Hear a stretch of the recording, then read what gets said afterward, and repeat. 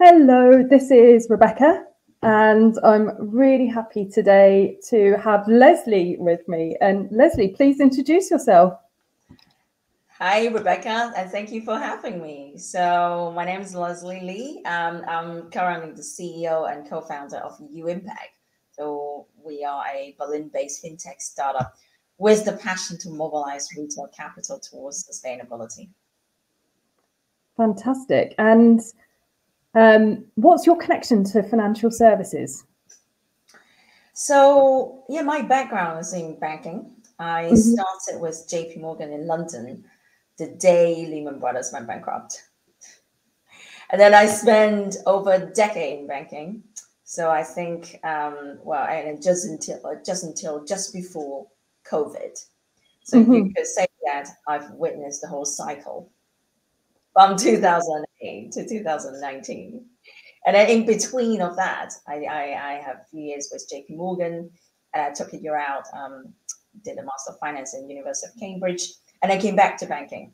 Spent a few years with Barclays and then Mizuho in the space of always in the sales and trading side of the banking. Wow, that's quite some experience. So 3 institutions roughly, about a decade, and mainly in that sales and trading side. My goodness.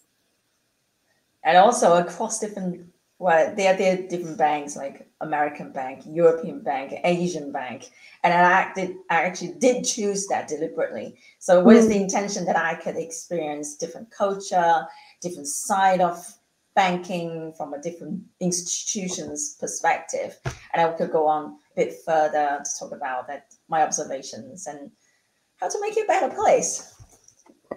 And actually, maybe that would be interesting. And it's just funny, actually, it occurs to me now we have 2 institutions in common because I worked at Mizuho and also at Barclays. I didn't know that, so interesting. But yeah, maybe linking to that question about how to make it better, how did it look and feel when you were in those institutions, and what are your thoughts on sort of it evolving and how you could make it better?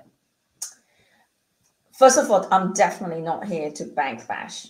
This is the industry I grew up. I gain a lot from that. All I have, it's from there. I'm here to, like, me as a person, I'm here to observe where it is. It's always in my nature to think about how to make it better. All right, to start with, right, when I started with JP Morgan, the start of the credit crisis, I was actually in the credit trading department. You could imagine that's kind of in the middle of the crisis, in the middle of a very important institutions in that big storm. And then I started learning more and more about the crisis. And then what came to my surprise at the time was actually the whole reason why the credit crisis happened is actually because the financial services, they lied. There's a lot of dishonesty, a lot of like solely driven by profit going on there. So that was actually the first learning point at the start of my career. I started thinking, okay, this is such an industry full of elite. The pay is a lot higher than the usual industries. And why is it actually making mistakes like this? And it's not just a isolated scenario in the UK. It's actually everywhere. It was across the pond, across European banks, American banks, Asian banks, and everyone was doing the same thing, basically capitalizing on information asymmetry. So that was the first question mark I started having while I was in the industry. And I started to dig further. Thought, okay, why is this happening? Banking is always to the understanding of the normal society is actually a not very transparent industry. It's perceived to be, oh wow, what do these guys do? All this glamorous offices. What is happening in there? There's no transparency. And if you look deep down inside, the practitioners like ourselves a lot of that, a keyword is short-termism. We're driven by our yearly KPIs, your objectives. So then the bonus can be satisfied to the individuals, to your department, to whoever's stakeholders in this system. That's why I thought, okay, that's actually one of the key problems of the industry. So you asking me how it has evolved. So I would give the visualization to you is that when you're in the industry, I started with is actually linear. What do I mean by that is people's sole objective is to do very well financially in their own responsibilities, in their own department's responsibilities. So everything is profit driven. And it's not hard to understand that people would do everything they can, everything they could think of. And we're talking about the smartest people in a whole society gathered together with that sole objective to earn abnormal profit. And that explains a lot. And that explains, the credit crisis. That explains the mis-selling, right? That explains the tax scandal from the big organizations with that short-termism in mind. And of course, and I said, okay, I started with the start of the credit crisis, beginning of the cycle, the down cycle. And then I've witnessed how it evolved from a cyclical cycles point of view. And then I start realizing as the regulation comes in, the other players in the whole system, ecosystem comes in to correct this issues in the banking system, is starting to scale back and think about even the people working in the industry starting to think about, hey, what has gone wrong? What can we do to start evolving? And then, of course, that think about, another point is that I'm a female and I'm a minority working in the finance industry and starting to have thoughts on diversity, inclusion, and then inclusion not just on a gender point of view, also on age, on ethnic minorities, that those aspects. So it's definitely evolving towards a good direction, but is it fast enough? That's another topic. I think you're right. Wow, Lesley, there's so much in there that I want to ask about and reflect on. It's super interesting. And I think, like you, I sort of grew up in the banking industry. It was definitely the industry I wanted to work in when I was small. I was super excited when I got that first job at Barclays Capital in 2000 after graduating. And I met some fantastic people, really, really smart people. And I learned a lot and had a lot of good experiences, which I'm very grateful for.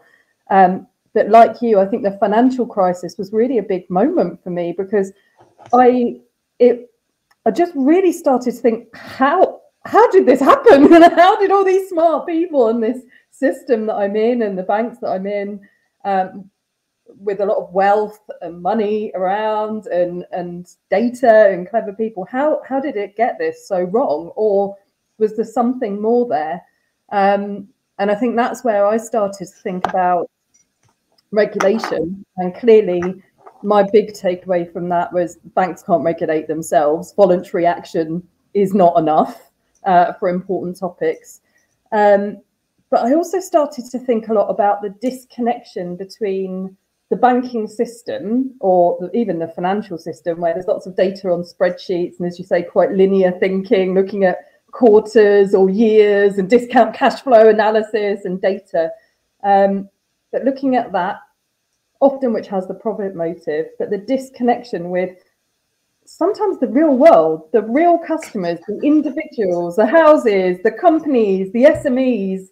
And often it felt like an inbuilt preference with regulations and risk-weighted assets and credit ratings for big multinationals where there's an existing track record, as opposed to maybe emergent industries or smaller organizations in the real economy. So yeah, I share some of those thoughts, and on that diversity of thought point too, it's just so important.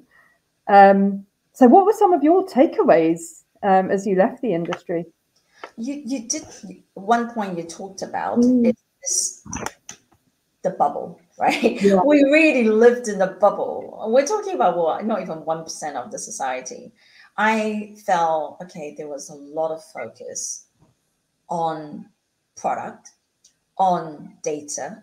Yes, we were driven, we were living in a world of spreadsheets, numbers.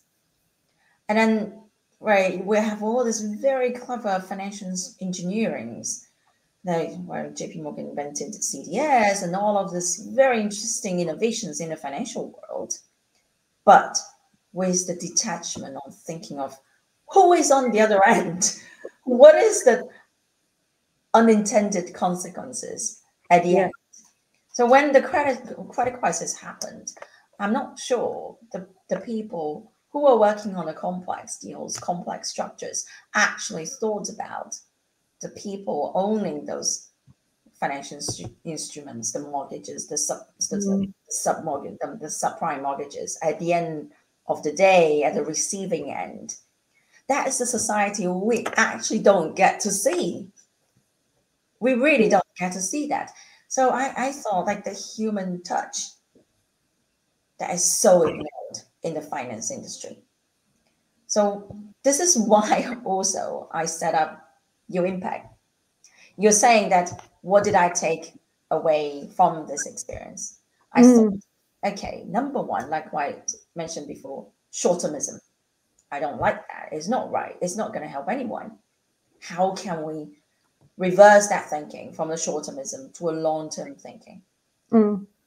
If we talk about how to leverage people's money, it's about converting that thought about speculation to the actual investing with their money. And then the second thing is put a focus on the people. And if we look at the market,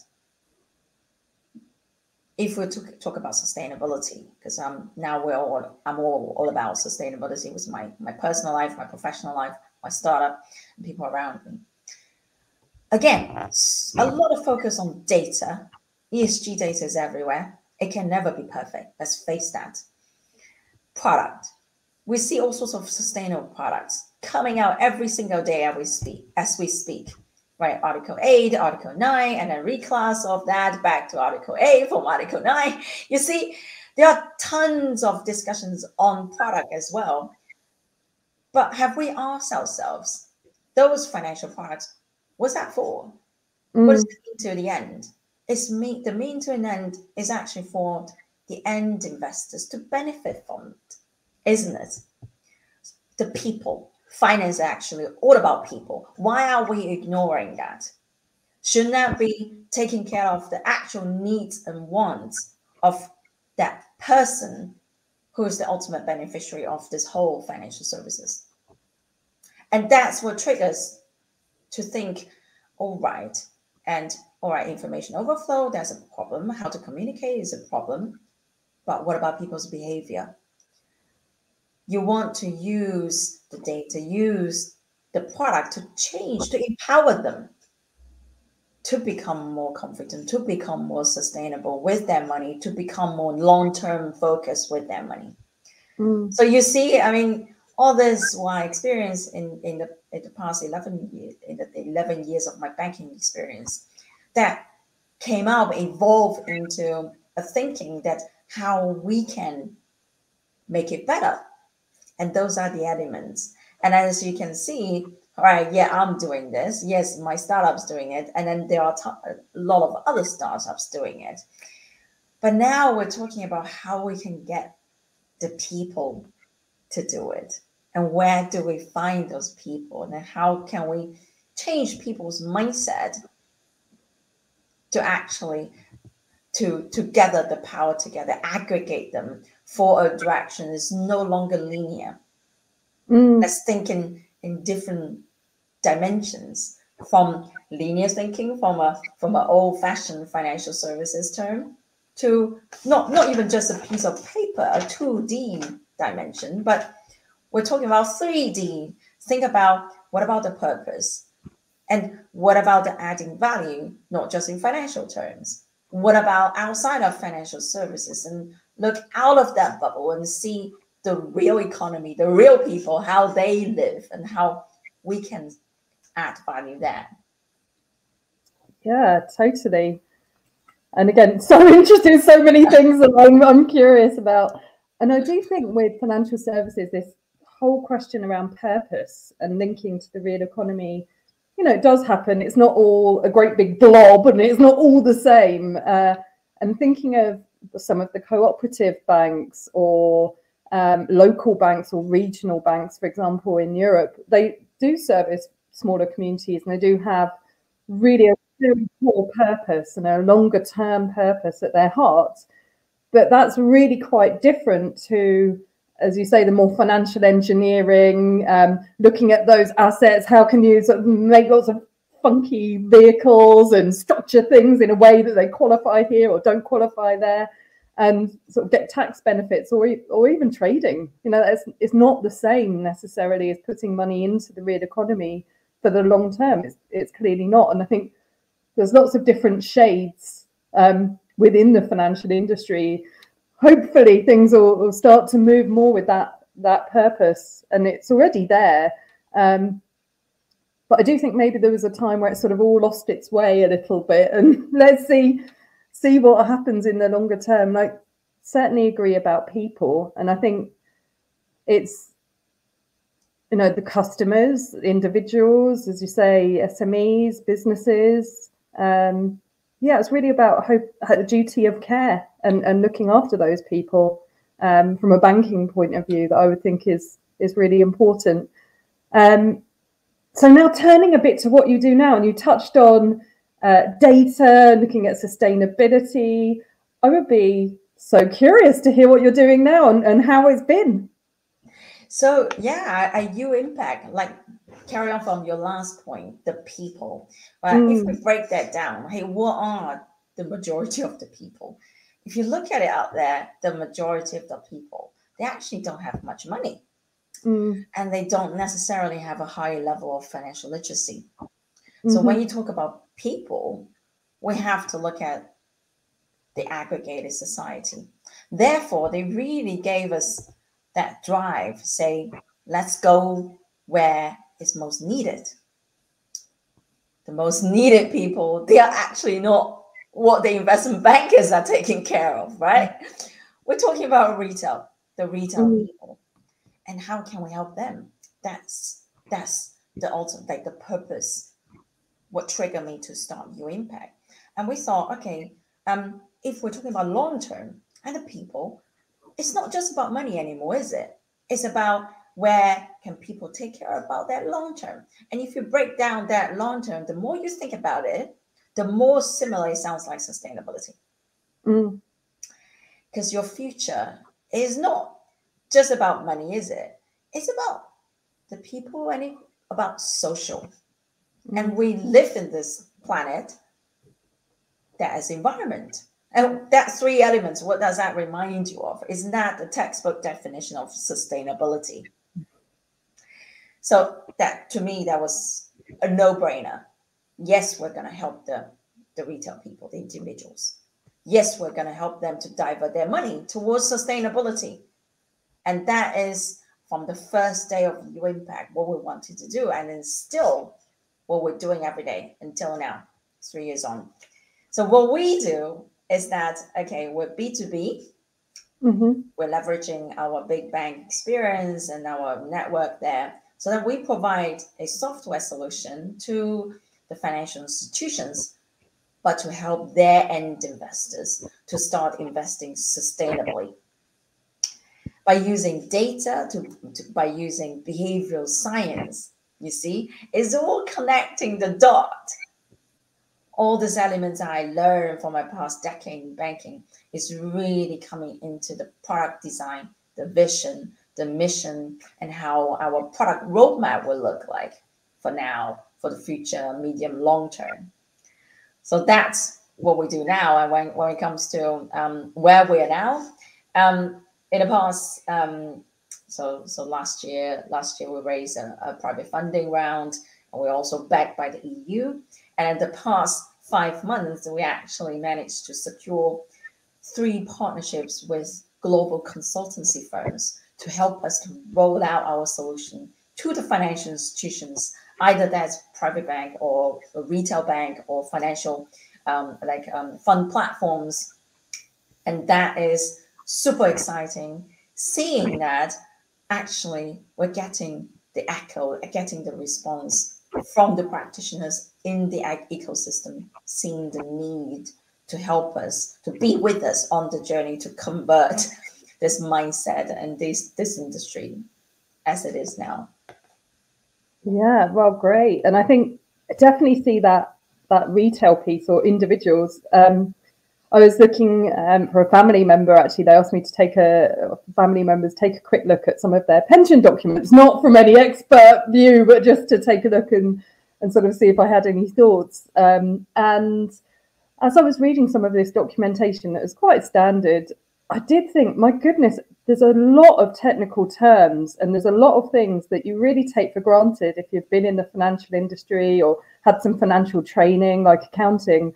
But for individuals and for retail customers who don't have that background, which, as you say, is the vast majority of people, it's really confusing and it's very daunting as well. And I think often, sometimes people can get a little bit scared because of all these technical terms, and then you ask a question of, let's say, a financial advisor or a fund manager, and they can almost blind you with science. And so I think there is that gap there, particularly, yeah, with sort of people to try and demystify it a little bit and help make some of those choices. And perhaps it sounds like your interface is using data to help retail customers make some of those choices, but while it's embedded into a larger bank or financial company. Is that right? That's right. That's right. So with our interface, we made a very bold move to bring that transparency in a gamified way. So being in financial services for so long, and also having this financial training, academic training in the field, it's complex. It's definitely not made for the majority of the society. That's why we thought, okay, instead of focusing on, okay, what is the best way to bridge that gap, to bring that financial literacy, financial inclusion in the world, is not by hoping that, hey, do this course, you'll learn. This is not how the society is receiving it. Why don't we make it fun?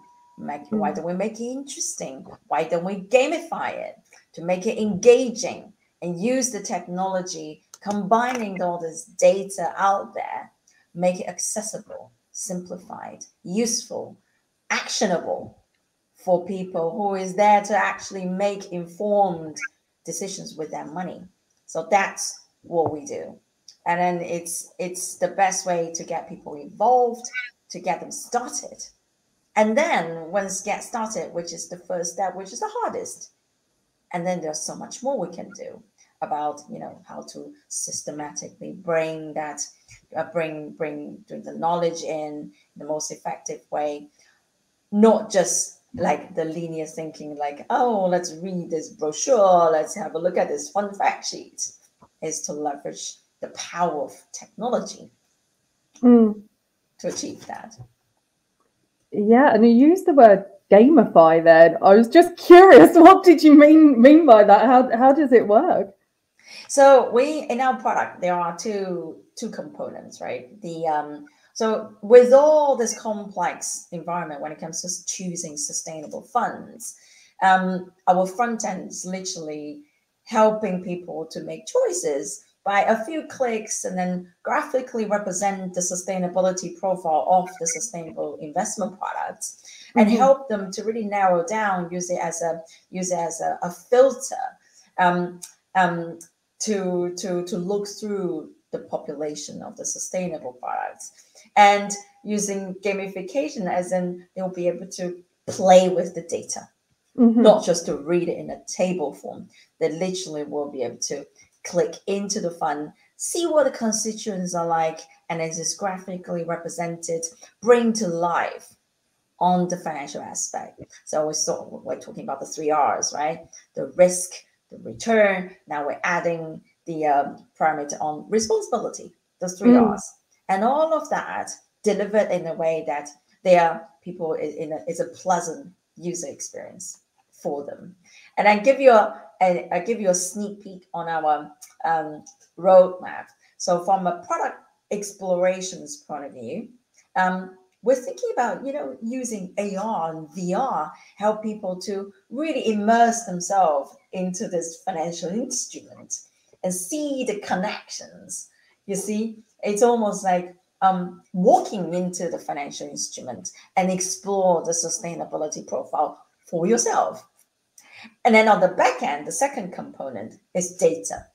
What the data is doing, that we'll be able to generate a proprietary analytics about the user, about your sustainability profile, your level of your sophistication level of your investment, of you as your financial literacy, so that we can start profiling different types of investors. And this is where behavioral science comes in. And then we use nudging, the behavior nudges, to make people become more confident, to make them more sustainable as well. And this is where the product is set up at a high level. Wow, it sounds so exciting. Particularly, you're talking about some of the VR and this kind of thing. That sounds very new and different. So, well, certainly for me. And when I've seen some of the previous, and this was a little while ago, demo versions, it certainly looked great. So, wishing you all the best, and perhaps turning a little bit more personally now for the final sort of questions. I just wonder, reflecting on perhaps again your time in financial services and then what you're doing now, which is connected but also a bit different, and building upon that. What learnings did you take from financial services, and how does that help you now with what you're doing outside in the startup? So, well, it's all connected for me. So I would say the success and this milestones we've achieved now with U-Impact, which is my fintech startup, a lot of that is built upon the foundation of what I learned and what built me as who I am now from the financial services industry. In terms of the learning, I actually summarized it in a few words about how to really leverage all this learning experience from the financial services to a new horizon, to a new dimension. And maybe this is something that is also my aim to encourage the people currently in financial services to think about.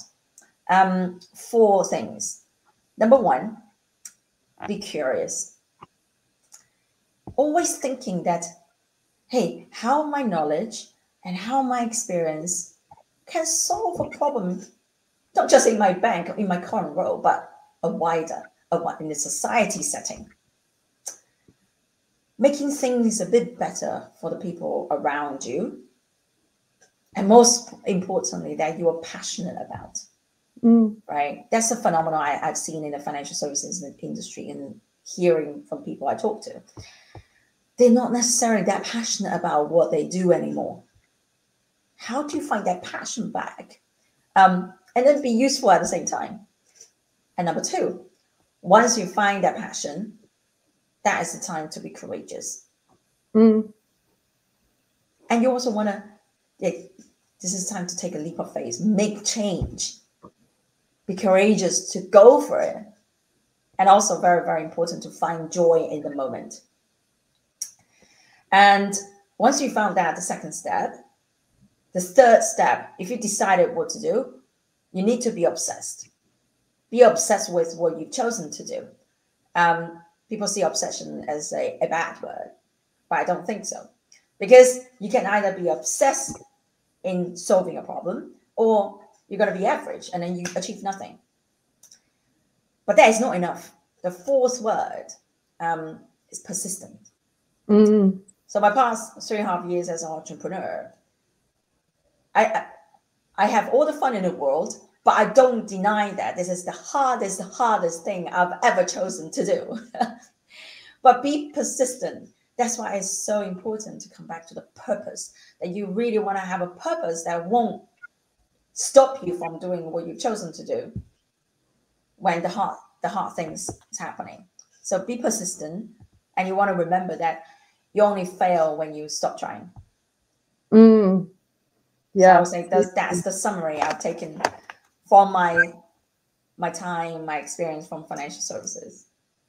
Well, here, I certainly agree with a huge amount of that. And I think, speaking personally as well, I was probably a bit daunted, I think, when I left. It was quite a leap of faith, leaving a large bank and leaving the industry and now setting up on my own. But actually, it's been such a learning experience. And I think if I'd waited for the right time, it was March 2020 when I left, and never would have foreseen everything that had happened since then. But if I'd waited for the right time, I don't think there would have been a time. I think sometimes it's just taking that moment and making a jump. And you can always go back. You know, it's not to say things never change, and you can go back to that industry. But there's a whole big wide world out there, and I think so many growth opportunities. I've learned so much since setting up my own company. It's just unbelievable. That's right. The learning curve has been unbelievable for me as well, and I never regretted a day after I left financial services. I mean, after I left banking, to be precise, because I'm still in financial services every day I do. It's about having put another hat on, having a critical thinking, and also an open mind and positive mind with the initiative, the willingness and determination to make a change and push it forward to this industry I actually do love. Yeah, likewise. And maybe a final point, I mean, and also if there's anything else you'd like to say to wrap up, but if you could go back and give yourself some advice, what do you think you would say if you were talking to yourself, I don't know, 5 or 10 years ago? 5 to 10 years ago, like what I was saying. Yeah, or longer. Yeah, I wish back then I had this understanding of turning a linear life, expand that to other dimensions, and think about, how do I turn this linear line into a surface to start with and expand in a 3D way. So I'm talking about not just the people in the bubble. Take yourself outside of the bubble, talk to the real world, and see things always from a problem-solving point of view, not to complain. We're all so easy to get into the victim's mindset. It's about be the creator of change, and also act the change, be the change you want to see. And that's something I want to tell myself 5 years ago, 10 years ago. And also what's more important is the people in the situation right now, in financial services right now. They're the smartest people, very, very smart people. And then they, taking a leap of faith, you would see the potential you never imagined you could have done with what you have.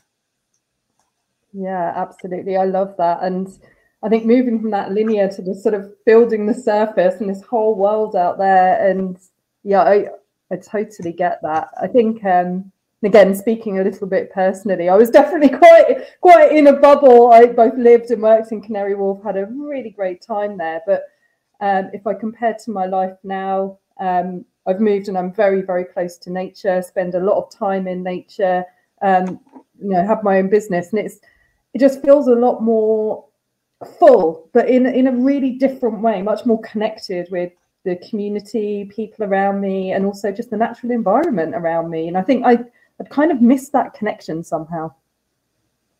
Totally agree. Love that. And do you have any sort of final thoughts and before we wrap up, or anything else to say? if you have a thought of making a change, just do it. That will be the final word. I like it. Let's leave it there and just do it. Thank you, Lesley. It was great to talk to you today. Thank you, Rebecca. Thank you for having me.